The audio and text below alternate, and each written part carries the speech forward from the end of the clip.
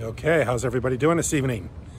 As most people probably know that are watching my channel or watch crypto, things are starting to change here a little bit. We've got some improved markets. Bitcoin getting close to 10,000. Of course, 10,000 is usually a barrier for Bitcoin. So hopefully, if it goes over 10,000, we could be looking at much higher Bitcoin, especially with the halving coming up very soon. EOS over $4. That's another point, which is usually a little bit of a friction point for EOS, is $4. Staying over $4 is very, very big, especially given timing of voice becoming active or voice being released here very, very soon. So hopefully the markets continue to cooperate and things get much, much, much better. As far as the challenge application is concerned, we are going to make some upgrades here in the next few weeks without challenge 2. So stay tuned to that. We also have some pretty good challenges going on right now.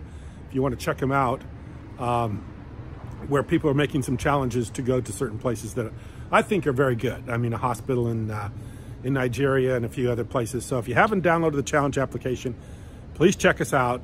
It's Challenge EOS on the App Store and Google Play. And as I said, I think that the markets are starting to respond to some positive news. There's a lot of positive news going on. I see some big players starting to get back involved too. Hopefully institutional buying.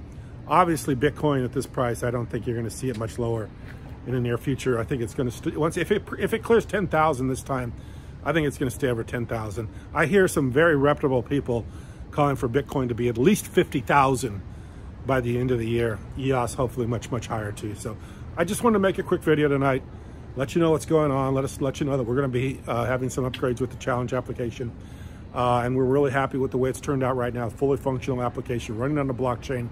Geolocation app, which allows people to challenge people to do something and get rewards for that. And that's what this is really all about. This is about people earning cryptocurrency and people using cryptocurrency. We're noticing with our application, a lot of people from places where banking isn't quite as structured as it is in the United States and Europe, some places where maybe currencies are inflated or don't have a lot of value. These are the people that are using our application, and these are the people that are hungry for cryptocurrency. And there's literally billions of people around the world that want cryptocurrencies, that want to use cryptocurrencies, that want to be able to hold and trade and have the ability to exchange in cryptocurrencies. This is a great market, a huge market that I think is only going to grow, and we see so many people hungry for this kind of a way of doing business. So please, you know, I think this is nothing but a growth area. I think it's probably one of the biggest growth areas that you'll ever find, and I think EOS, Bitcoin, Challenge, all the other airdrops and stuff like that, I think there's a lot of opportunity here.